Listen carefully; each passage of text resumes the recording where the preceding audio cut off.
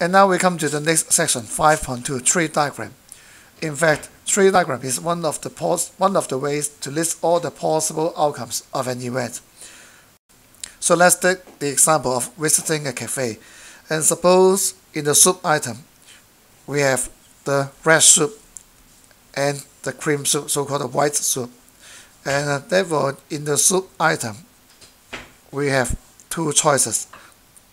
And in tree diagram, we always start from a single point, and then we draw two branches of the tree in this way. And now we have red soup and the white soup here. Now we come to our main course, which is very delicious. We have chicken, fish, and beef. And therefore we have three choices.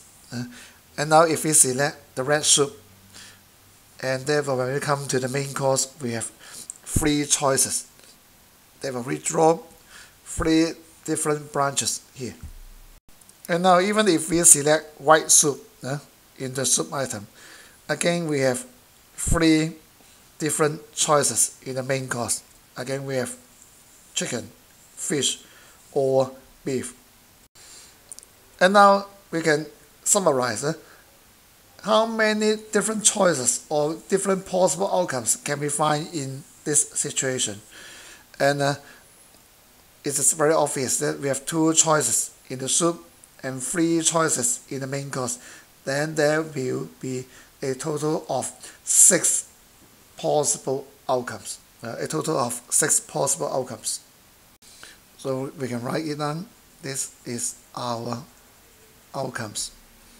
And if we write some symbol to represent each photo, we have red soup, white soup, and we have chicken, fish, and then B, C, F, B. We can write down all the six possible outcomes using these symbols. We have RC, RF, RB, WC, WF, WB. And actually we can always find the total number of possible outcomes by multiplying the number of choices in each item. In the soup item we have two choices. In the main course item we have three choices. And we call this the law of multiplication. And this is very important. The law of multiplication. The total number of outcomes will always be the product of the number of choices in each item. And after watching this video, this menu, you may feel a bit hungry. And in example 5, a magician invites at random 3 audience to participate in the show. And if the sex of each participant is either a male or female, and the chance of being selected by the magician is equal, find the probability of the following events. And before we can do this, we have to draw a tree diagram to list all the possible outcomes. And again, in the tree diagram, we start from a single point. And we have a total of 3 audience. We have audience 1, audience 2, and audience 3. And since in each audience we have either male or female, and if the first one is a male, then in the second audience, again it can be either male or female. And we can repeat this if the first audience is a female.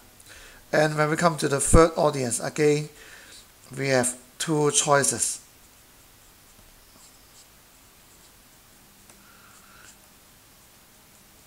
So finally, the total number of possible outcomes will be 2 times 2 times 2. We have 8 possible outcomes.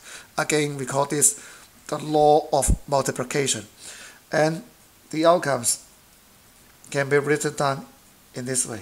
We have MMM, MMF, MFM, MFF, FMM, FMF, and FFM, and finally FFF. And with this tree diagram, we can answer all these parts rather easily. For example, part A, 3 females are invited. Therefore, the probability will be, we have a total of 8 possible outcomes and only one outcome is favorable. So we have 1 over 8. And remember to write a label for this, 3F, for example. And for part B, 2F, 1M, and we can mark whether any outcomes. We have 2F and 1M. We have this one, 2F, 1M, 2F, 1M, 2F, 1M. Therefore, our answer will be 3 over 8. And for part C, at least 1 female, at least 1 F. So again, we have to mark all the outcomes with at least 1 F. We have this one, 1 F, 2 F, 1 F. So therefore, we have a total of 7 favorable outcomes. And now we come to example 6. Sophie has 2 bought 2 VCDs. We can denote them by using V1, V2. And then 2 DVD. We can denote them using D1 and D2. And suppose she choose 2 of them randomly and lends to William. Find the probability of each of the following events. And before we can complete part A and part B, we can draw a tree diagram to show all the possible outcomes. Again, we start from a single point, and since we have a total of 4 discs, so and we have this one.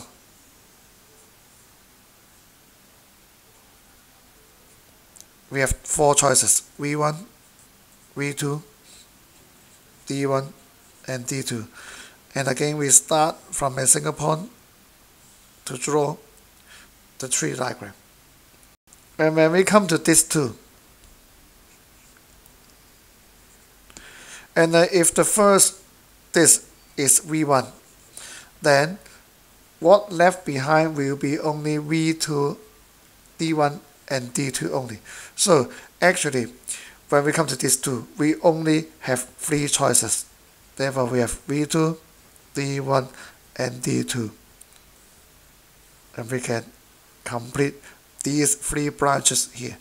And we can repeat this for the remaining 3 choices of this one. And if we have V2 as this one, then we have V1, D1, D2, 3 choices in this 2. And if we have D1 here, then we can have V1, V2, and D2 in this 2.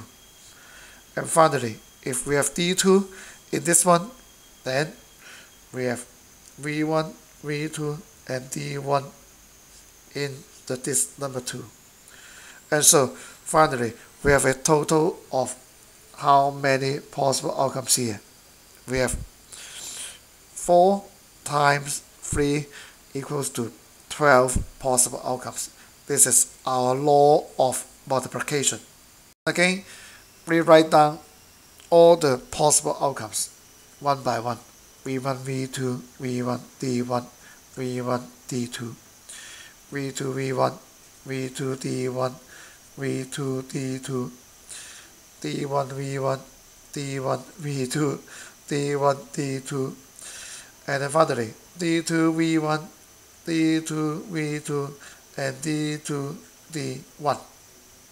And therefore the answer for part A will be William has borrowed 2 DVDs.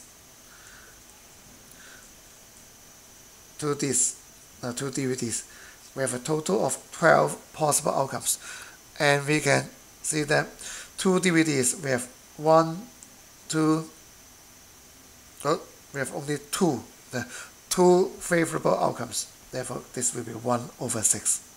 And for part B, William borrowed 1 VCD and 1 DVD. Therefore, we can mark all the favorable outcomes which have 1 VCD and 1 DVD. We have 1, 2, 3, 4, 5, 6, 7, 8. Then therefore part B, 1V, 1D, 8 over 12. Therefore this will be 2 over 3.